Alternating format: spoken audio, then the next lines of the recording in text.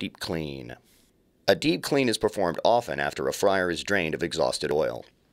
The deep clean prompt sequence includes instructions for removal of exhausted oil. In this example, the oil was disposed of earlier following steps in the oil disposal sequence. Follow the steps detailed in the manual and in another video segment to remove the oil from the vat.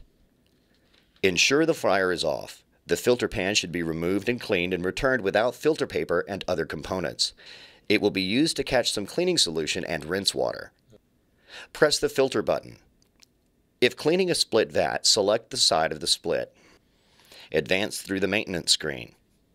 Tick the box next to Deep Clean. The screen asks, Deep Clean, yes or no? Click Yes.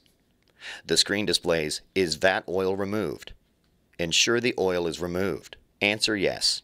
Oil is removed. If the oil is still in the vat, answer no with the X, and the steps necessary to drain the oil will be displayed. With the yes answer, the screen prompts Add the cleaning solution. Add water and the solution in the required amount. Answer yes to the solution added question. The screen displays a countdown timer for the deep clean. The water and solution heat to 190 degrees Fahrenheit. Wearing proper protective clothing, scrub the vat while it soaks in the hot solution. The hour-long cleaning session counts down. The screen displays Clean Done. Answer yes. The screen asks if the solution is removed. Wearing proper protective clothing, dip the solution from the vat and pour it into a receptacle capable of holding the 190-degree water. Scrubbing of the vat can continue as the solution is dipped out. When scrubbing is complete and dipping is no longer effective, press yes on the solution removed question. The screen asks if the scrubbing of the vat is complete. Press yes.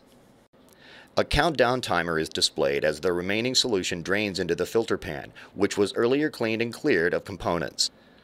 Remove and carefully drain the filter pan of the cleaning solution. The screen asks if the rinse is complete. Replace the filter pan and rinse the vat thoroughly. Do not overfill the filter pan with rinse water. Answer yes to the rinse complete question. The screen displays Remove Pan. Remove the filter pan. Thoroughly dry the vat, including the deep, narrow cold zone. Carefully dry the filter pan. Reassemble the filter pan. The SantaGrid screen goes in first. Press the filter paper in with the hold-down ring.